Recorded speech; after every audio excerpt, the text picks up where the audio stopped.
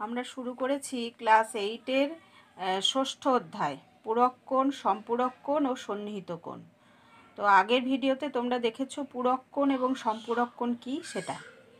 আজকে দেখবে সন্নিহিত কোণ জিনিসটা কী। আজকে তোমাদের সন্নিহিত কোণ চিনতে শেখাবো, কেমন? দেখো এখানে একটা ছবি আছে, তোমরা দেখতে পাচ্ছ। এই ছবিতে দেখো দুটো কোণ আছে, একটা কোণ বিএসি আর একটা কোণ সিএডি। এখন দেখো কোণ বিএসি এই কোণের শীর্ষবিন্দু কি? কোণ বিএসি দেখো এই কোণের শীর্ষবিন্দু এ, তাই না? আর বাহু দুটো কি কি? একটা এবি আর একটা এসি। এবার দেখো উপরের যে কোণটা রয়েছে কোণ সিএডি, এই কোণের শীর্ষবিন্দুকে এ বিন্দু, এবং বাহু দুটো কি কি? একটা এসি আর একটা এডি। তাহলে এই ছবিতে যে দুটো কোণ রয়েছে সেই কোণ দুটো আমরা পাচ্ছি কোণ বিএসি আর কোণ সিএডি। এবং দেখছি যে এই দুটো কোণের তিনটে বৈশিষ্ট্য আমরা লক্ষ্য করব। দেখো তোমরা দেখলে এই দুটো কোণেরই শীর্ষবিন্দু এ, তাই না? কমন শীর্ষবিন্দু বা সাধারণ শীর্ষবিন্দু বা একই শীর্ষবিন্দু এ, দুটো কোণেরই শীর্ষবিন্দু এ। এবং দেখো এই এসি বাহুটা কোণ বিএসি কোণেরও বাহু, আবার সিএডি কোণেরও বাহু, অর্থাৎ এসি বাহুটা কমন বাহু, যেটা দেখছো এই রেড কালার দিয়ে চিহ্নিত করা আছে। তাহলে সাধারণ বাহু এসি সাধারণ বাহু, ঠিক আছে? এবং আরও লক্ষ্য করো যে এই যে এসি বাহুটা দেখছো, এই এসি বাহুর দেখো এক পাশে কোণ বিএসি আছে, অন্য পাশে কোণ সিএডি আছে, অর্থাৎ এসি বাহুর একদিকে দুই বিপরীত পাশে দুটো কোণ আছে, তাই তো? তাহলে আমরা আরও কি দেখলাম? 3 নাম্বার, যে এসি এর অর্থাৎ সাধারণ বাহুর দুই পাশে কোণ দুটো অবস্থিত, দুই পাশে কোণ দুটির অবস্থান। কোন কোণ দুটি? এই কোণ দুটো, কোণ দুটির অবস্থান, ঠিক আছে? তো যে সমস্ত কোণের ক্ষেত্রে এই তিনটে বৈশিষ্ট্য একসঙ্গে থাকে, অর্থাৎ যখন দুটো কোণের একটা সাধারণ শীর্ষবিন্দু থাকে, একটা সাধারণ বাহু থাকে এবং কোণ দুটো সাধারণ বাহুর দুই বিপরীত পাশে অবস্থিত হয়, তখন সেই কোণগুলোকে আমরা বলবো সন্নিহিত কোণ, কেমন? তাহলে ছবিতে এই কোণ দুটো অর্থাৎ কোণ বিএসি এবং কোণ সিএডি হলো পরস্পরের সন্নিহিত কোণ, ঠিক আছে? তাহলে তোমাদের যদি বলা হয় যে সন্নিহিত কোণ কাকে বলে, তাহলে কি কি বলবে?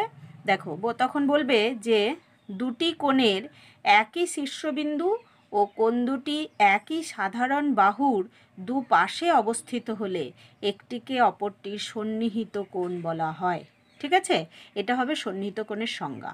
তাহলে আমি আরেকবার বলি, দুটো কোণের অবস্থান যখন এরকম হবে যে কোণ দুটোর একই শীর্ষবিন্দু থাকবে, যেমন এখানে এ বিন্দুটা একই শীর্ষবিন্দু, দুটো কোণেরই শীর্ষবিন্দু, দুটো কোণ বলতে এই যে কোণটা আর এই কোণটা, দুটো কোণেরই শীর্ষবিন্দু, ঠিক আছে?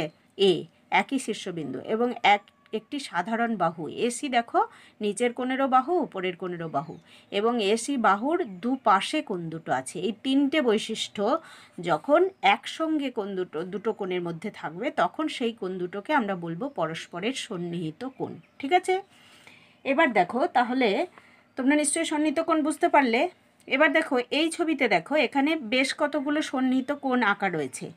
এখানে চিনতে পারতে হবে কোনগুলো এখানে সবাই সন্নিহিত কোণ নয়, তোমাদের চিনতে পারতে হবে কোনগুলো সন্নিহিত কোণ, কোনগুলো সন্নিহিত কোণ নয়। তাহলে দেখো প্রথম যে ছবিটা তোমরা দেখছো, এখানে দেখো দুটো কোণ আছে, একটা বি কোণ আর একটা এ কোণ। বি কোণ কোনটা? এই যে এই কোণটা বি কোণ।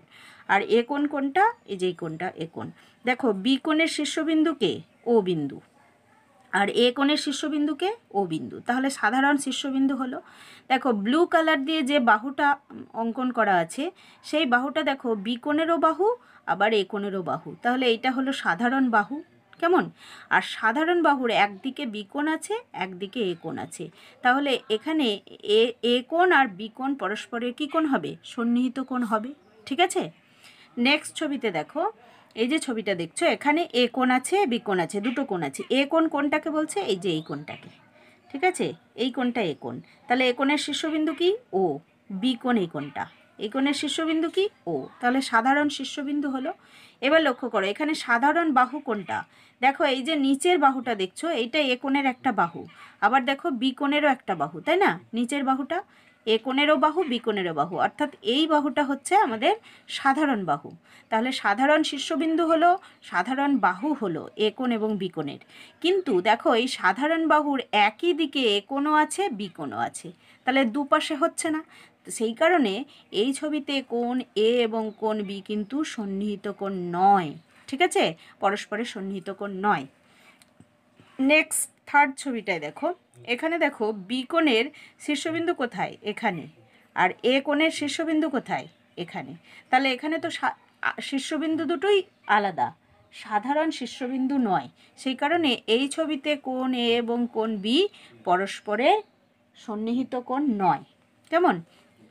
কিন্তু এই ছবিতে দেখো কোণ এর শীর্ষবিন্দু কি ও বিন্দু, কোণ বি এর শীর্ষবিন্দু কি দেখো ও বিন্দু।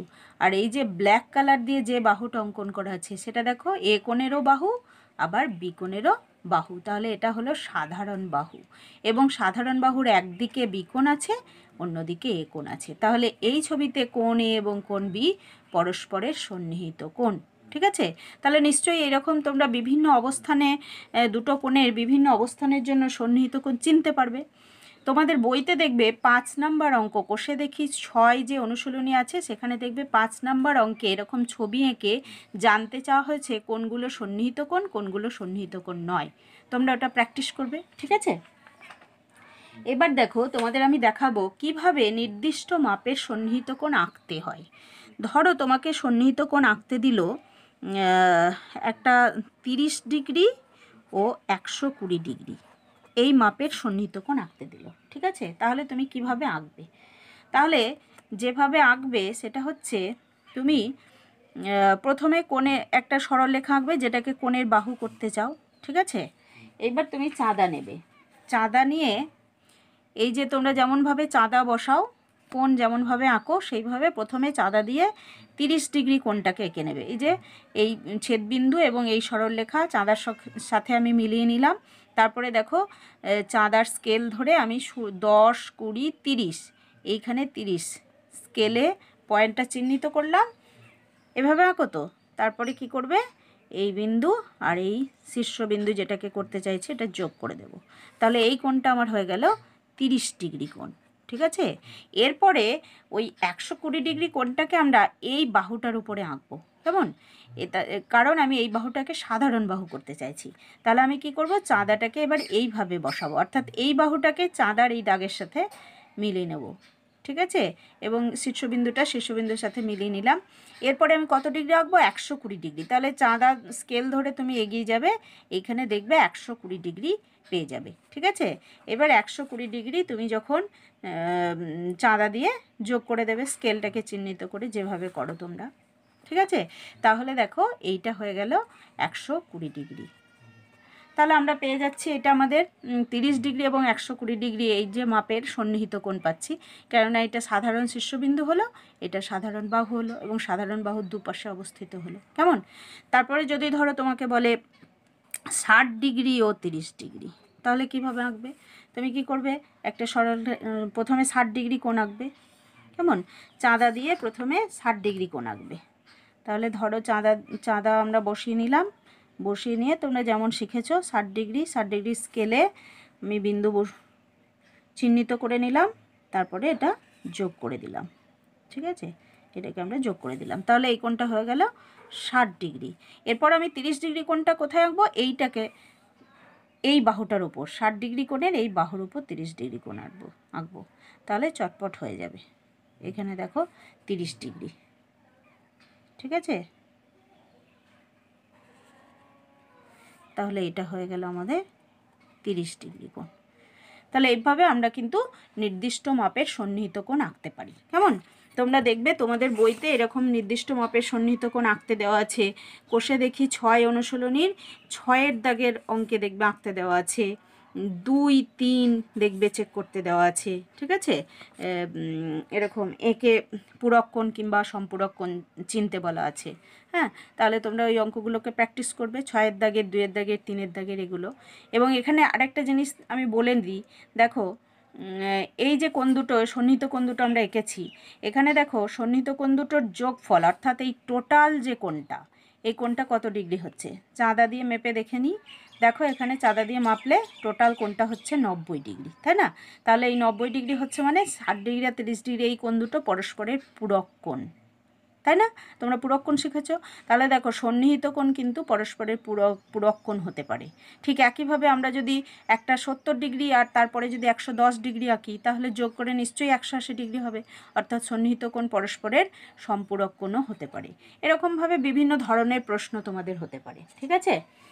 নেক্সট দেখো আমরা যেটা দেখব, সন্নিহিত কোণ অন্যভাবেও আঁকবো। অন্যভাবে মানে কীভাবে আঁকবো? ধরো আমি একটা প্রথমে সরল রেখা নিচ্ছি, এখানে একটা সরল রেখা অঙ্কন করে নিলাম।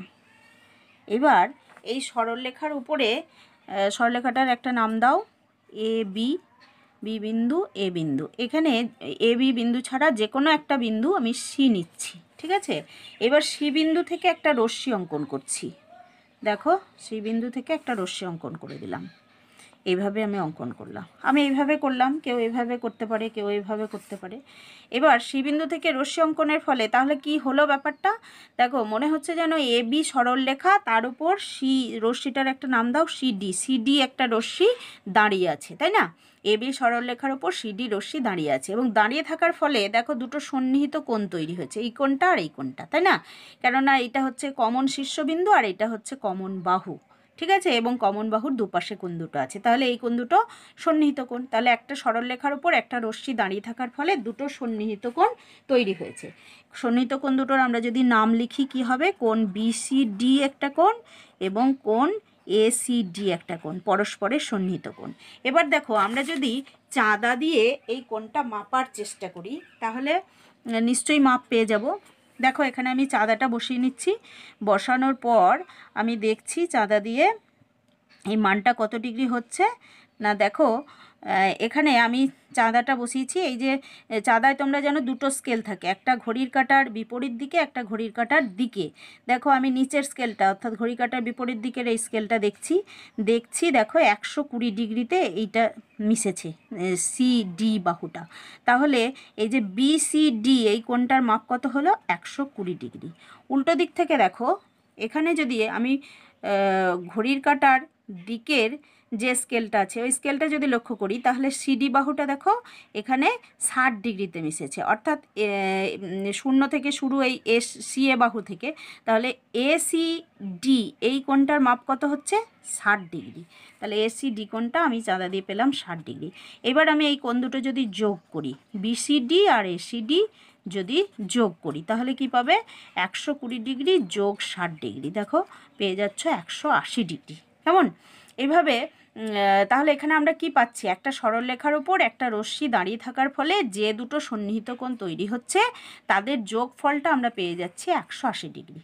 আমি সরলরেখাটা তোমাদের এই সিডি রেখাংশটা এইভাবে আঁকতে বললাম, তোমরা বাড়িতে যে কেউ নিজের খুশি মতো আঁকবে। তো আঁকার পর যে দুটো সন্নিহিত কোণ তৈরি হবে, কেউ এইভাবে আঁকবে, এইভাবে আঁকবে, একবার এভাবে আঁকবে, এভাবে বিভিন্নভাবে আঁকবে। একটা যে কোনো সরলরেখা আঁকবে, তার উপরে একটি রশ্মি যে কোনো অবস্থানে আঁকবে, ঠিক আছে? আঁকার পর আমি যেভাবে সন্নিহিত কোণগুলো মাপবে এবং যোগ করবে, দেখবে প্রত্যেক ক্ষেত্রেই তোমরা 180 ডিগ্রি পাবে যোগফলটা। কেমন? তাহলে এখান থেকে আমরা কি শিখতে পারছি? আমরা শিখতে পারছি যে একটি সরলরেখার উপর একটি রেখাংশ দাঁড়িয়ে থাকার ফলে যে দুটি সন্নিহিত কোণ তৈরি হয় তাদের যোগফল 180 ডিগ্রি হয়। কেমন? এই রেজাল্টটা কিন্তু মনে রাখতে হবে, সব সময় কাজে লাগবে, বিভিন্ন অঙ্ক করতে গিয়ে কাজে লাগবে, ঠিক আছে? নেক্সট দেখো আমরা যেটা দেখাবো সেটা হচ্ছে, দেখো এখানে এই ছবিতে বেশ কিছু সন্নিহিত কোণ অঙ্কন করা আছে। এখানে দেখো 52 ডিগ্রি 128 ডিগ্রি সন্নিহিত কোণ, তাই না? এই যে সাধারণ বাহু এটা, এখানে দেখো 40 ডিগ্রি 70 ডিগ্রি সন্নিহিত কোণ, 52 ডিগ্রি 90 ডিগ্রি সন্নিহিত কোণ, 80 ডিগ্রি 100 ডিগ্রি সন্নিহিত কোণ। এবার এখানে মজার ব্যাপার যেটা সেটা লক্ষ্য করো যে এই যে প্রথম ক্ষেত্রে এই সন্নিহিত কোণ দুটোর যোগফল কত। দেখো যোগফল অর্থ এই টোটাল কোণটা, চাঁদা বসিয়ে তুমি দেখে নাও টোটাল কোণটা কত ডিগ্রি হয়েছে। দেখো চাঁদা বসিয়ে এই যে স্কেলটা 180 ডিগ্রিতে ঠেকেছে, তাহলে এই সন্নিহিত কোণ দুটোর যোগফল কত, 180 ডিগ্রি, তাই না? অর্থাৎ এই টোটাল কোণটা আমরা পাচ্ছি 180 ডিগ্রি। এবং এখানে দেখো এই যে সন্নিহিত কোণের যে বাইরের দিকের বাহুটা, অর্থাৎ কমন বাহুটা বাদ দিয়ে বাকি যে এই ব্ল্যাক কালারের যে বাহুটা বহিস্থ বাহু, এইগুলোকে বলে বহিস্থ বাহু। সাধারণ বাহুটা বাদ দিয়ে বাকি বাহু দুটোকে বলা হয় বহিস্থ বাহু। এখানে দেখো এই যে বহিস্থ বাহু দুটো, দেখো স্কেল বসালে আমরা দেখতে পাচ্ছি একই সরল রেখায় আছে, তাই না? কিন্তু এখানে দেখো এই যে বহিস্থ বাহু দুটো, এটা একটা এই দুটো বহিস্থ বাহু, এটা কি এক সরল রেখায় আছে? নেই, এক সরল রেখায় নেই। এবং এখানে দেখো দুটো কোণের যোগফল দেখো 110 ডিগ্রি, তাই না? এখানে দেখো দুটো কোণের যোগফল কত ডিগ্রি? যোগফল হচ্ছে আমাদের 142 ডিগ্রি, তাই না? 142 ডিগ্রি হয়েছে। চাঁদা বসালে তোমরা দেখতে পাচ্ছ এখানে দেখো আমি যে বসিয়েছি, দেখো 142-এ গিয়ে ঠেকেছে। তাহলে এখানে হচ্ছে 142 ডিগ্রি যোগফল টোটাল কোণটা। এবং এখানে দেখো বহিস্থ বাহু দুটো, এখানে একটা বহিস্থ বাহু, উপর দিকে একটা বহিস্থ বাহু, অর্থাৎ বহিস্থ বাহু এক সরল রেখায় নেই। এখানে দেখো বহিস্থ বাহু দুটো এক সরল রেখায় রয়েছে এই সন্নিহিত কোণে, তাই না? একই স্কেল বসালে দেখতে পাচ্ছ সবাই, এই যে এক সরল রেখায় রয়েছে। এবং এখানে দেখো যোগফলটা কত, 180 ডিগ্রি। টোটাল যোগফলটা 0 ডিগ্রি থেকে শুরু করে 180 ডিগ্রি। তাহলে এখান থেকে আমরা বলতে পারি যে দুটো সন্নিহিত কোণের যোগফল যখন 180 ডিগ্রি হচ্ছে, তখন বহিস্থ বাহু দুটো অর্থাৎ কমন বাহু বাদে বাকি বাহু দুটো এক সরল রেখায় থাকছে। এখানে যোগফলটা 110 ডিগ্রি হচ্ছে, সেই কারণে বহিস্থ বাহু দুটো এক সরল রেখায় নেই। এখানে যোগফলটা 142 ডিগ্রি হচ্ছে, সেই কারণে এই বহিস্থ বাহু দুটো এক সরল রেখায় নেই। এখানে যোগফল কত হচ্ছে, 180 ডিগ্রি হচ্ছে, সেই কারণে এই বহিস্থ বাহু দুটো এক সরল রেখায় রয়েছে। তাহলে এখান থেকে আরও বোঝা যাচ্ছে যে কখন দুটো সন্নিহিত কোণের বহিস্থ বাহু এক সরল রেখায় থাকছে, যখন সন্নিহিত কোণ দুটোর যোগফল 180 ডিগ্রি হচ্ছে। কেমন? তাহলে আমরা কি শিখলাম? যে দুটো সন্নিহিত কোণের যোগফল 180 ডিগ্রি হলে তাদের বহিস্থ বাহু দুটো এক সরল রেখায় থাকে। ঠিক আছে? এই রেজাল্টটাও কিন্তু তোমাদের অঙ্ক করতে গিয়ে কাজে লাগবে। তোমরা আজকে যা যা আলোচনা করলাম সেখান থেকে দেখবে, তোমাদের বই খুলবে, কোষে দেখি 6 অনুশীলনী। আমি আগের দিন একের প্রশ্নগুলো করিয়ে দিয়েছিলাম, এফ পর্যন্ত করিয়ে দিয়েছিলাম। জি, এইচ 2, 3, 5, 6, 7, 8, এই 8 পর্যন্ত তোমরা নিজেরাই কমপ্লিট করতে পারবে। আমি যা যা আজকে বললাম সেই অনুযায়ী প্রশ্নগুলো সমাধান করতে বলা আছে। বাড়িতে এগুলো তোমাদের কাজ রইল, বাড়িতে এগুলো প্র্যাকটিস করবে। ঠিক আছে? অর্থাৎ তোমরা কোশ্চেন নাম্বার 2 থেকে কোশ্চেন নাম্বার 8 অবধি নিজেরা প্র্যাকটিস করবে বাড়িতে। আমি পরের দিন বাকি অঙ্কগুলো তো কীভাবে করতে হয় সেটা দেখিয়ে দেবো।